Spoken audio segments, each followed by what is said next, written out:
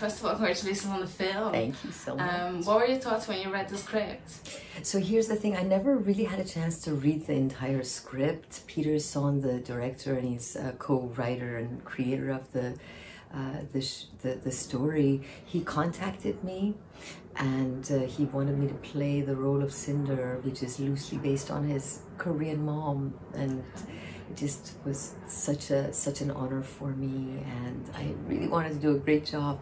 But as far as the script, I only was able to read those scenes that Cinder was in, so I could gather what's going on, because Cinder is throughout quite a bit of it, and you could imagine what's happening when she's not on the screen.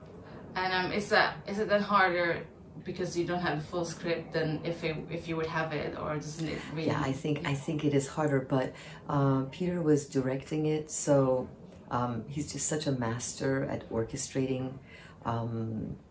So he really helped a lot, because he knows exactly what's going on. So the guidance that he would give was right on. Elements cannot mix. The pipe squished me all out of shape. Dang. That's better. Oh. So it's based on his own mother, like the character. So how was it then to put some of your personality in as well, but also like honor her mother, his mother, as much as possible? Yeah, it was so important for me to honor her, especially since she's passed away, and I don't believe in death, so I feel like she's looking down. As far as putting my personality in this part, the way that it's written, the part is me. It's who I am. The only difference being that I'm a matchmaker and I'm terrible at it, but I keep trying, and she's amazing at it because she's got a great track record, except for that she wasn't able to find a match for her daughter. And also that, you know, the accent that we were trying to create for her, Peter and I collaborated on what if these elements speak Fire-ish, and the language Fire-ish was created by the same genius linguist who created a language for Game of Thrones. Oh, so it was an actual language that we spoke, some phrases and some sentences. So the idea was, if this is the language she grew up speaking when she speaks English, and English is a second language to her, how would her accent be? So that's what we were trying to figure out. Nice. And how does like the voicing process work? Is the animation already ready before you do the voices, or is it the other way around? I think it's the other way around. Okay. When we started, I think it was the very first day that I was in a studio doing the voiceover, Peter showed me a little drawing of the character Cinder, and the drawing really didn't do justice to what I saw on the screen. Oh, it was incredible, because it's, you know, these characters, it really was a technological feat to bring them to life, as you saw, because these characters, like the fire character, oh, sorry for that. The fire character she's not just a match on fire or a piece of wood on fire. This is a fire being. Okay. So she's emitting light, and it was just so beautiful to see, like when she's standing in front of the water character, that you could see her reflection in the eyes of the water character, or the light that she's emitting on the body of different elements. Okay. Water is always getting into something.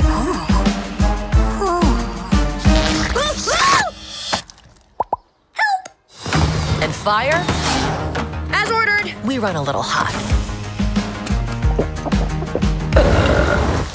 And did you know before doing before playing Cinder who the rest of your on-screen family would be, or did you find out? I had no idea. I found out later. Oh, yeah. Yes. And how was it? And we finally get to see. They're so amazing. I met them for the first time today. Oh, Leah Lewis is, I was so curious about, I didn't know her, and I watched her in one of the, I think it was a Netflix film, and I was mesmerized. She's such a great actress, and she's a singer, and has such a voice. And Mamoudou Ate, oh my God, what a beautiful human being to look at, and then his voice, and I mean, it really was. It was such an honor for me to be among them. And so, when you see the film on the big screen for the first time, how was that? How do you feel? Oh, I was just blown away. There were certain parts. The music was so incredible. I mean, the story just gets you. I cried several times. Being an immigrant myself, I really related, obviously, to the character of Cinder, but I really related so much to Ember and that guilt and the burden that she carries, as this is a guilt and burden that I carry to this day. I do, even though my father's passed away. I wish I was a better daughter. I feel like this is such an immigrant, it's very common. And is this the biggest lesson you think people will take away with them? Because the film is filled with like lessons about being your own person, never giving up on family, finding the love. Do you think that is the biggest lesson? I think it's such a beautiful lesson. These two elements that are so different from each other that they don't even want to touch each other because they're afraid, right? Water can destroy fire, fire can vaporize water. They're afraid to get close enough to even touch, which you can imagine so many people are afraid of people that are different than them and wouldn't even want to get close to one another because of differences, mental, religious, whatever, nationalities, different ways of life. And this film shows you that when you get past the differences, that we become better people, and that the whole community becomes better. By embracing our differences, we all become more sophisticated and just have more to celebrate in life, have more foods, more wonderful ideas. Why does anyone get to tell you what you can do in your life? Come on! Why do they even have these? Who knows? And so you've done a lot of like voicing jobs. And where did that passion come from, like lending your voice to a lot of the characters? It's been that way since I was little. I remember I was born in Iran, and when I was at the age of 4, I would come in and impersonate like different people in the family. So it was something that came naturally to me. But it's something that I'm so interested in. My husband says that he feels like sometimes he's married 25 different personalities because I'm always like voicing, and I'm always like, I hear something and I go over it and over it and over it, and my husband's like, God, just be quiet already. So it just comes naturally to me. I love it. If there's like any character that has already been voiced by someone else but that could use a new voice and that would be yours, who would you like to? From all like the Disney Pixar world. Oh my goodness, the Disney Pixar world. What a great question. What a great question. I have to think about it because there's so many. That's the thing, is that I'm so mesmerized by all the voices that they've, like, I'm surprised. I have to pinch myself that I'm even voicing something for Disney and Pixar, that these are the gold medal standards in animation, that I don't feel like I could do anything better than it already has been. Okay. Those are too hot. I love hot food.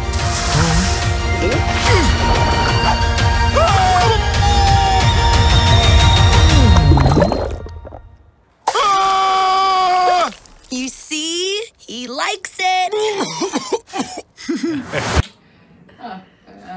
And so do you have any other films you're working on at the moment? I'm in season 3 of a television show called Tehran on Apple TV. It's an espionage thriller, and it's a lot of fun. It's very, it's one of those shows with a lot of twists and turns, and you just never know what's going to happen next, and you continue to get surprised. So that's a lot of fun. Okay. And has your husband already seen this film? Because you just told that he's like, oh gosh, shut up. But, so if he has, did you think of it? I think my husband hasn't seen it yet, okay. but it's interesting because when I was at the London premiere earlier today and I watched it on the big screen for the first time, I was thinking about my husband, and my husband would love it. There's especially this one scene, I have a feeling he's going to break down and cry. The scene where the father prostrates in front of, you know, bows down in front of his daughter. It's such a beautiful father-daughter connection. And I feel like that's really important. I feel like we don't give as much acknowledgement to fathers. And of course, unfortunately, there have been fathers that have been absentees for whatever reason, but there's so many. We're here because of our fathers, of course, as well as our mothers, but it really felt great to be part of a movie that acknowledges that beautiful relationship between fathers and children. Well, yeah, and it's Father's Day today in the UK, so it's an amazing story to see today. Well, that was actually my last question, so thank you so much. My pleasure, thank you so much. It was a pleasure. Meet the residents of Element City. Air usually has their head in the clouds. Oh, my new jacket! Earth can be a little seedy. Nothing weird going on here. Just a little pruning. Water is always getting into something. Help!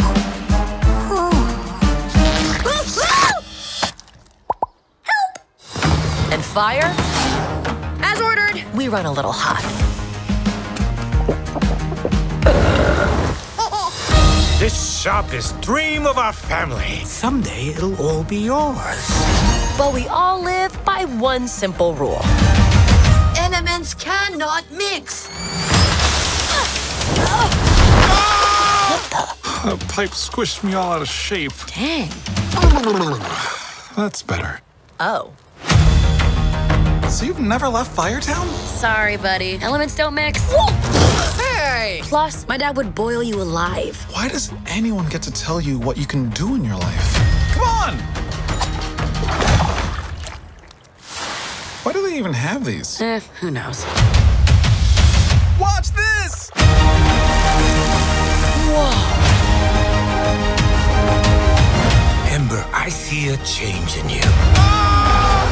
What, hair guy? You live here? It's my mom's place. We got 2 kids that are swimming around here somewhere. Orca! Follow! I've been trying to fill my father's shoes, but I never once asked what I wanted to do.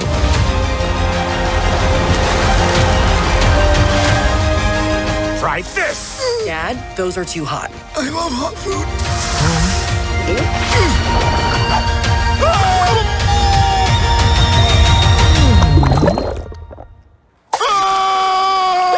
You see? He likes it.